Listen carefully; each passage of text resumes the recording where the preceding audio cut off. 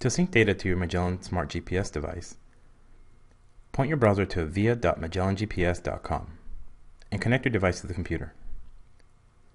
Once the device has been recognized, you'll see the model number appear on the web page. Go ahead and click on it. On this next page, you're going to want to take your mouse and click on the word Content in the top bar.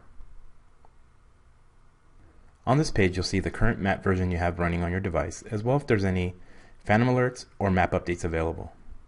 If you scroll to the bottom of the page in the additional content section, you'll see the different content providers that are available to you.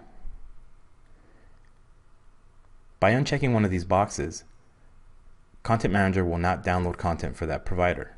If you make any changes, click on the Save button in the bottom right hand corner. Now let's scroll to the top of the page.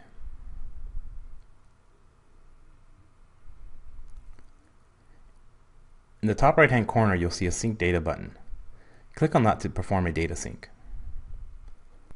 While the device is syncing, do not disconnect it from your computer. If you need to disconnect it, click on the Cancel Sync button and wait for Content Manager to prompt you that it is finished and the sync has been canceled. To make sure the device provides you with the latest gas prices, Yelp, and Foursquare reviews, make sure that you sync the device regularly.